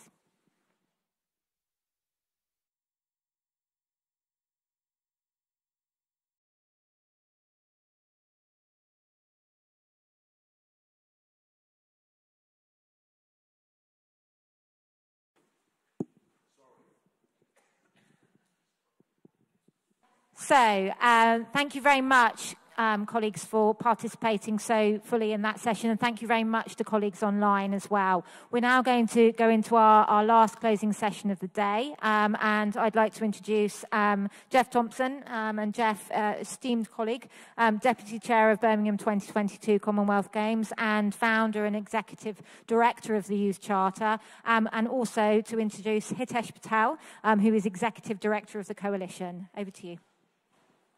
Sarah, thank you. I thought that was a great session. It seemed to be a morning sprint session. I think going forward, we might have to make it an all-day marathon session to try and sort of cram in all the various interesting discussions. So I'll try and keep it short because I'm conscious that Jeff and I are keeping you all from lunch and probably trains back to wherever you've journeyed from. But some of you do know me. Some of you will have kind of come across me in my previous guise before I joined the Coalition in April this year when I worked at DCMS. I was in government for 20 years as a civil servant. 17 of those years were in DCMS, 12 of which were working on sport, leading on international sport, major sports events, not specifically the Commonwealth Games, I must add, although I did sit on the internal delivery board, and also integrity. That's things like anti-doping, match fixing, anti-corruption, and governance, all the kind of high-profile, sometimes bad news stories. But I'm delighted to be here in Birmingham and, by extension, the Black Country, as Simon mentioned at the outset. I'm originally from West Bromwich. He's from Wolverhampton, and surprisingly, we do get on. And you know, it feels like being at home, and maybe my accent might be coming out a bit more. I did hear Naseem say earlier on, I think she mentioned, was it B12? I think I have to say B70 probably rules for me. But the Coalition team were here for a couple of days during the Games, and although we did see some sport, the main driver for being here was to see some of the wider community-related activity taking place. So Mark mentioned the summer camp that took place that Street Games delivered out in Bromsgrove. We went along to that. We went to, I can see Will's here from YST, we went to the Youth Sport Trust House just down the road in Perry Bar. And I have to say, you know, Jeff's the deputy chair of Birmingham 2022, and I thought, you know, we're never going to get time with him while we're here for the Games. You know, thinking that he'd be kind of, you know, flitting between one venue to the other, you know, chasing all the medals, you know, in his kind of chauffeur-driven car. But actually, we were granted, I thought it would be a 1-hour meeting. 3 hours later, we were, you know, we kind of talked about the genesis of today's town hall event. Originally, we were thinking about doing something prior to the Games, but we were quite clear as a team that we wanted to do something post-Games once the circus, so-called circus, has left town. And it was Jeff's idea or suggestion to host it here at the Legacy Centre of Excellence, a venue which I hadn't heard of before, surprisingly, but what a great venue it is. And, you know, I'll certainly be coming back here, not least because I saw on the website they also host concerts here, so I'll certainly be doing that. But there was, and I think Naseem mentioned it earlier on, there was certainly a vibe in the city during the Games, and I don't know if it's because of the changing of the seasons or what, but, you know, I'm up in Birmingham, the Black Country, quite often, but you know, that vibe is kind of evolving and changing, and it's almost like we're back to business as usual. So I'm hoping very much that through today's event that some of you were able to kind of speak to each other for the first time. I noted that Beverly hadn't actually spoken to Tom from Sport for Life, which was surprising, and I'm sure there are other kind of connections that we can help facilitate, if not here today, certainly post-event, and the Coalition's happy to kind of act as a dating agency, so to speak, in that regard. But my lens into the world of sport for development primarily was through Sport for Life, actually. I'm the outgoing chair of Sport for Life, and it's through the sport and employability route that gave me my lens into this world. But this year, you know, I've been telling people whenever I see them that this is like the biggest sporting year that the UK's seen since 2012, when we hosted the Olympic and Paralympic Games. And if you remember going back 10 years, legacy was the word that was bandied around quite a lot. And it's being bandied around again in the context of, everyone agreeing that, it's good to play more sport. Playing more sport is effectively the means. Everyone can agree on the means, but what people don't often appreciate is what the end goal is, what the end point is. And what I'm hoping, and what we as the Coalition are hoping through our open goal advocacy framework, and you'll remember the slide that Simon put up at the outset, and it's on our website, all the different areas that sport can make a tangible and positive difference to.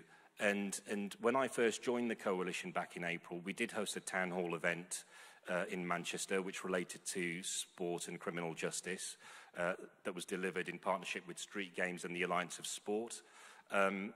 6 months on from that, you may have seen that it was announced last Friday that we'd managed to, as a consortium, the Coalition working with Street Games and the Alliance of Sport, that we'd managed to secure £5 million worth of new funding from the Ministry of Justice to support interventions in the criminal justice system using sport. So that's, we're open to bids for that. So please go and have a look at details if you're interested on our website. And we, Street Games and the Alliance of Sport, were very happy to have conversations around that. I can't guarantee that 6 months on from today's event that we'll manage to kind of elicit some more funding from government, but certainly that's something we'll be trying. But the ground is fertile, I would say, in terms of where the government is and its arm's length bodies. So, for instance, some of you will be aware of Sporting Future, the government's sports strategy. My former colleagues at DCMS still intend to publish a new strategy before the end of this year, although it might be early next. That's certainly something that Stuart Andrew, the new sports minister, has championed of late. Sport England continues to deliver and realise its Uniting the Movement strategy. And UK Sport are also looking into the social impact of hosting major events, and I'm delighted that we've got Matt Wookie here from UK Sport today. I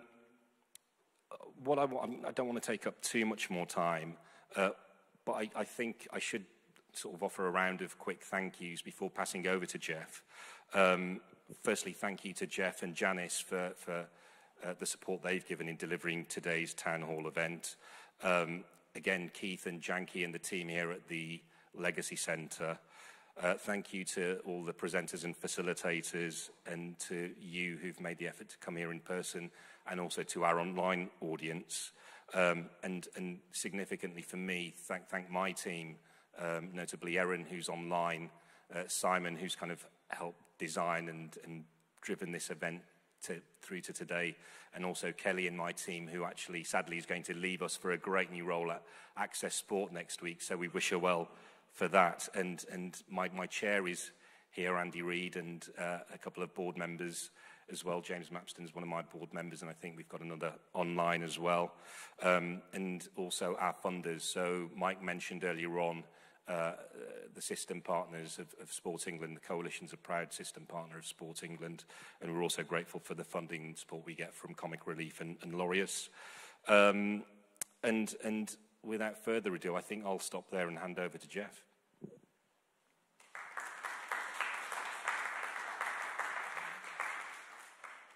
I'm hoping my voice will carry sufficiently enough not to need the use of a mic.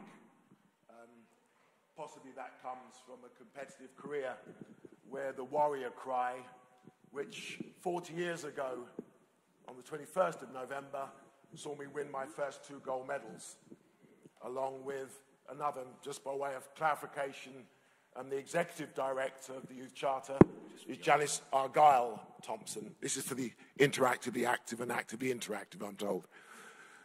But she is equally one of those incredible warriors who won gold in that silver and bronze medal hall 40 years ago, and I got the best return on my investment because she became my wife.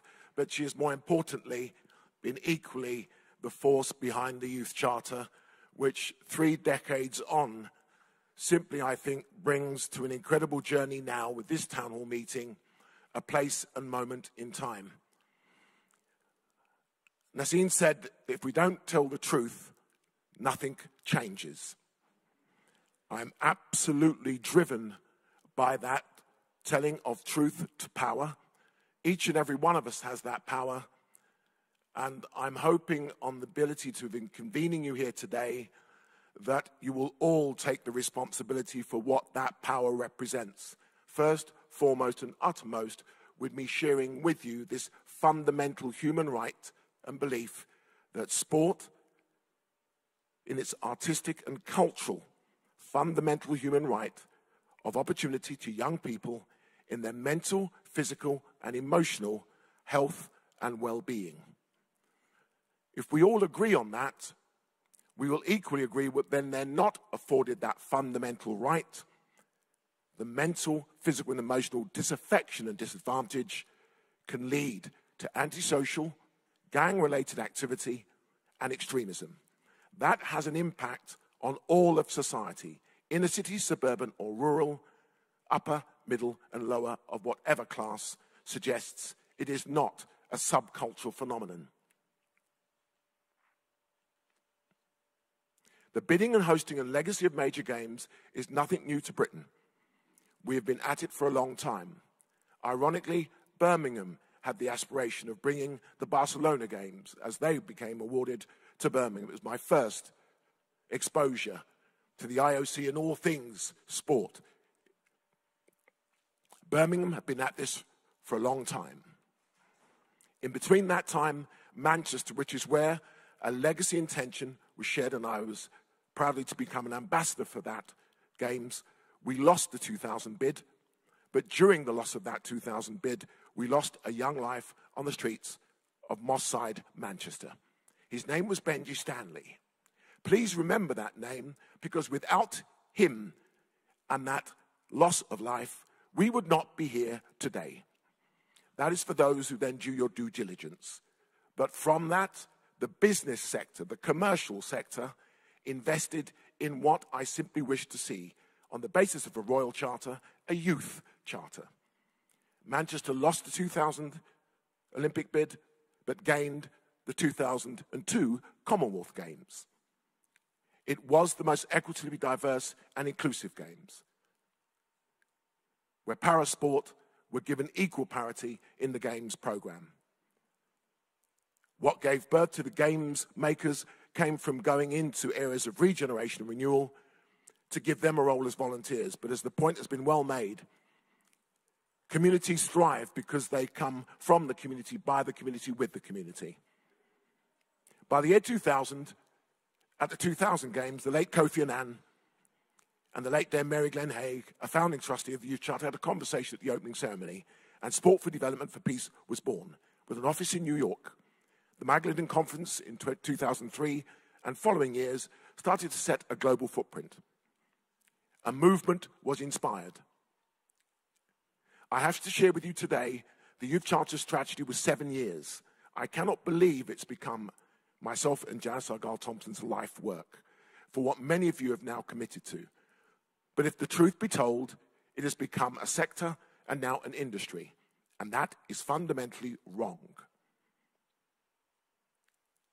If the 3 pillars of engagement, of sport, art, culture, and digital activity, and it must be holistic, it must be integrated to engage young people, then it can equip them, as we all believe, with the mental, physical, emotional health and well-being and life resilience. Once they have that, they have to be empowered with an ambition of further higher education, employability, or entrepreneurship. Without that, it's failed. I've witnessed hundreds of millions of pounds, strategies, policies.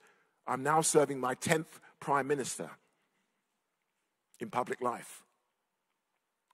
I won't tell you how many sports ministers or secretaries of state. Suffice to say, like most say, when they see me coming, they all say yes to me, but not many followed up. But that's not exclusive. Respective governments have failed. But I will share with you this.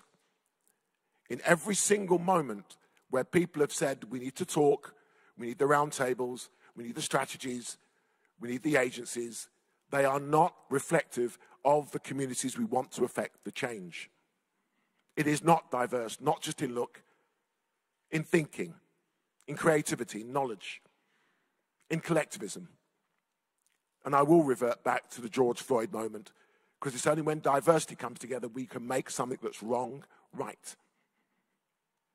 As the Deputy Chair of Birmingham 2022 Commonwealth Games, they were charged to deliver a Games. They delivered that Games, an extraordinary Games. It is not an organising committee's role or responsibility to look at the issue that we are now empowered to deliver. I'm also on the London Legacy Development Corporation, 10 years on from 2012. That's why we didn't deliver the pledge of inspiring a generation.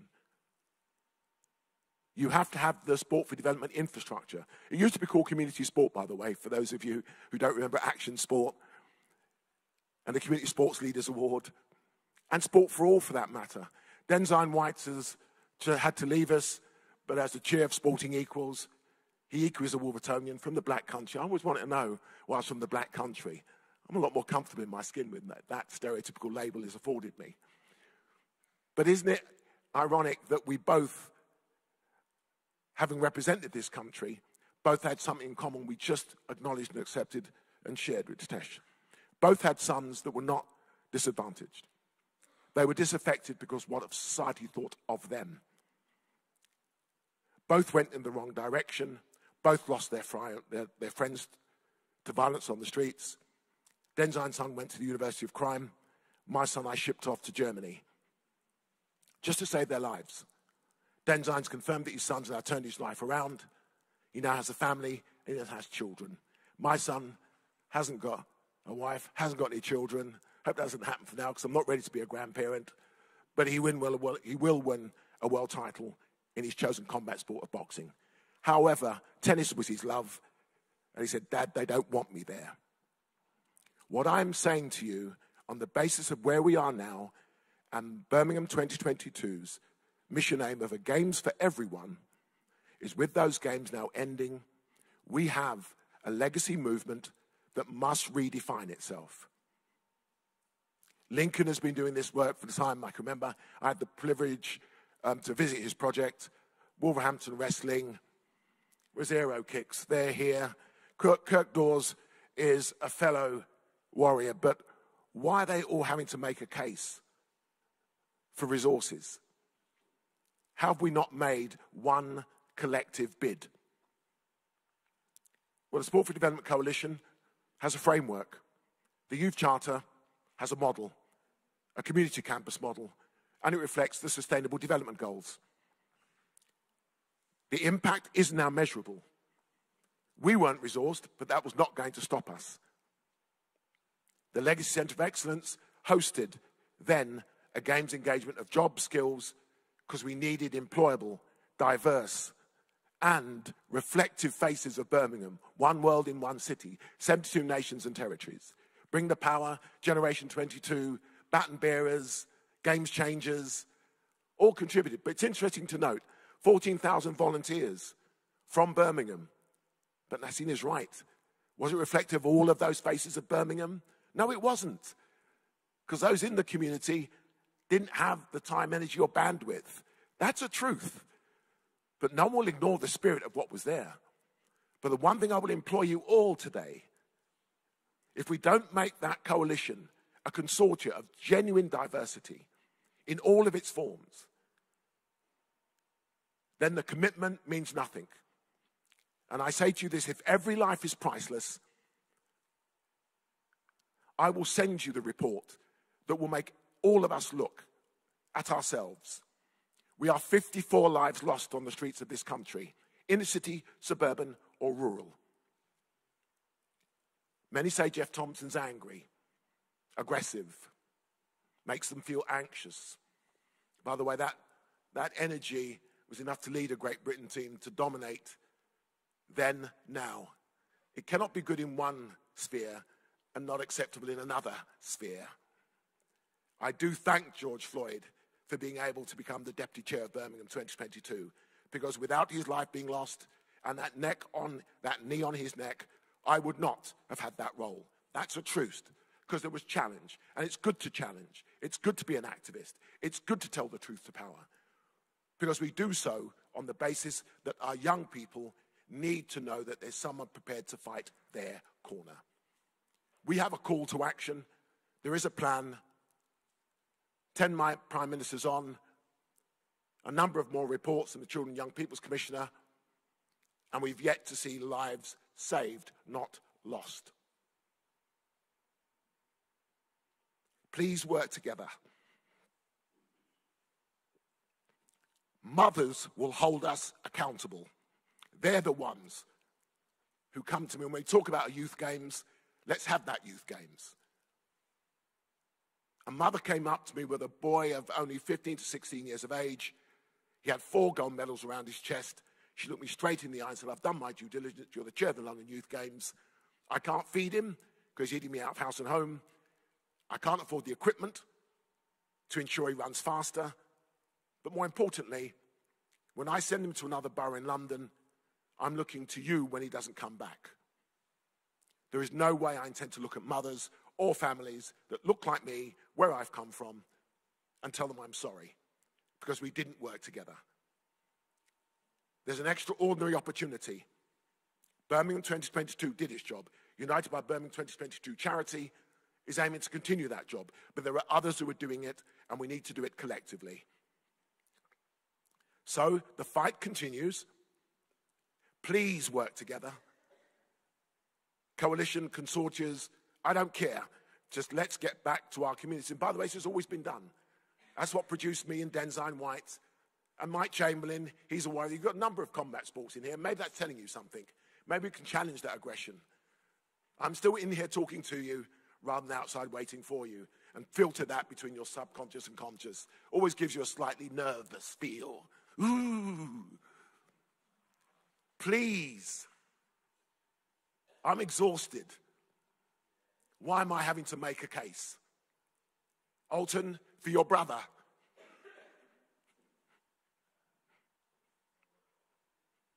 Too many lives lost whilst we faff around and go through strategies.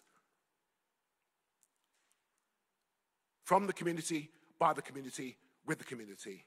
A legacy centre of excellence, a legacy opportunity for all.